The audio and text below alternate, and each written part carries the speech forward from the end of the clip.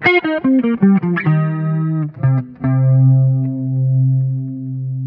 this video, I'll show you how to play back audio and video and still images from a USB thumb drive like this one on your new Pioneer in-dash receiver.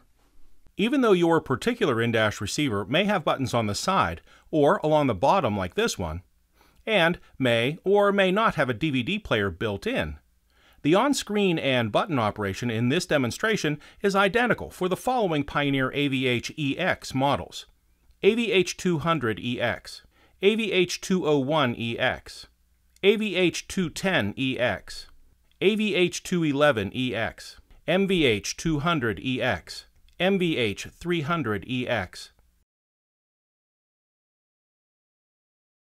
On the back of your in-dash receiver is a USB 2.0 port, and included with the in-dash receiver is a USB extension to bring that USB port up into the passenger compartment of your vehicle.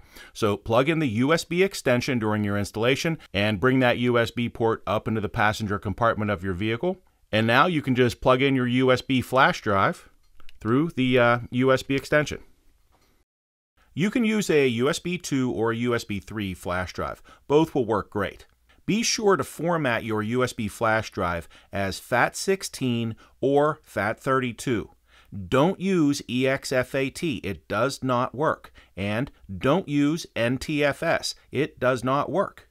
I recommend a 16 GB flash drive or smaller for best performance from this product. You can use a maximum of 300 folders on the USB flash drive, and in those 300 folders, you can have up to a maximum of 15,000 audio, video, and still image files.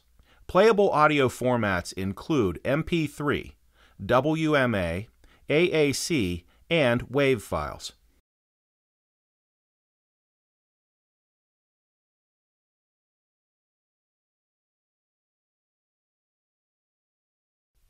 When you do that, your system will automatically switch to the USB source and begin to play a track. And here we're playing an audio track, and you can see that we have album art on the screen if your audio data includes the album art.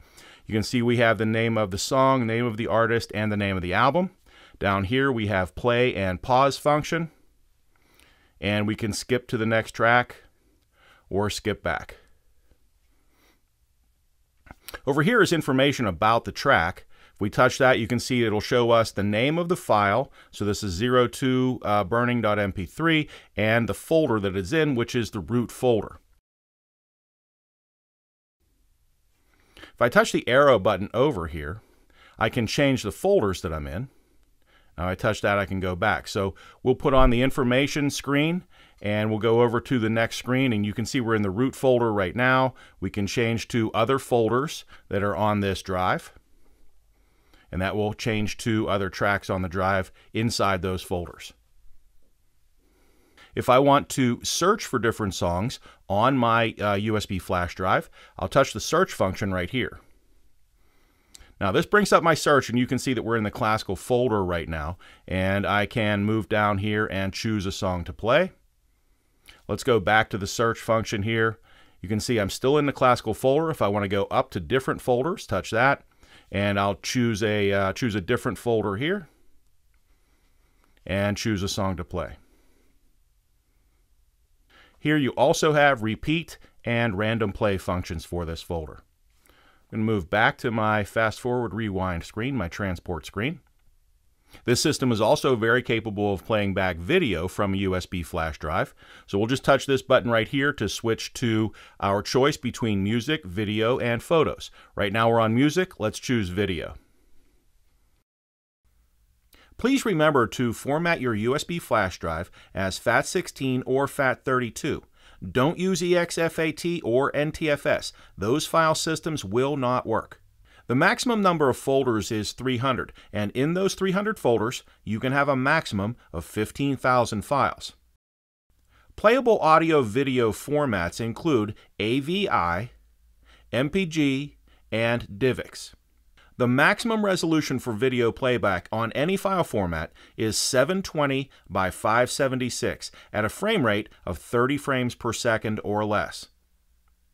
Now please note, DivX users, you must encode as MPEG-4 DivX Home Theater profile. And we'll choose a video to play. But you can see, look, viewing from the front seat video source while driving is strictly prohibited. That means I need to engage the parking brake in order to see video. When I engage the parking brake, the video appears and will play like normal. Now you see we have no controls on the screen right now. If you touch anywhere on the screen, our controls come up. We have play and pause function here, fast forward and rewind functions here. And here we can change the aspect ratio of the video that we're viewing. If I want to change to photos, I'll choose photo here.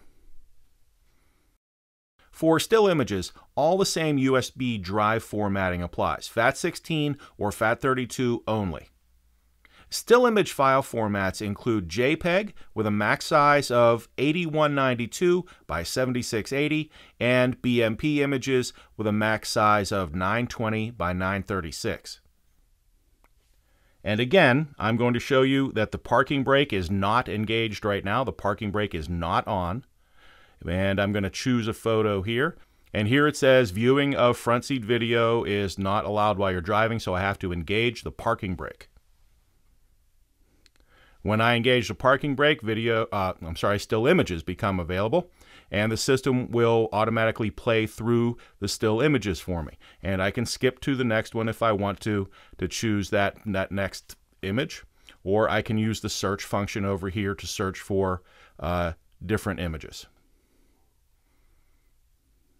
If I want to go back to music, bring up the controls, touch the button here, choose music, and that takes me right back to my music selection screen where I can pick a song to play.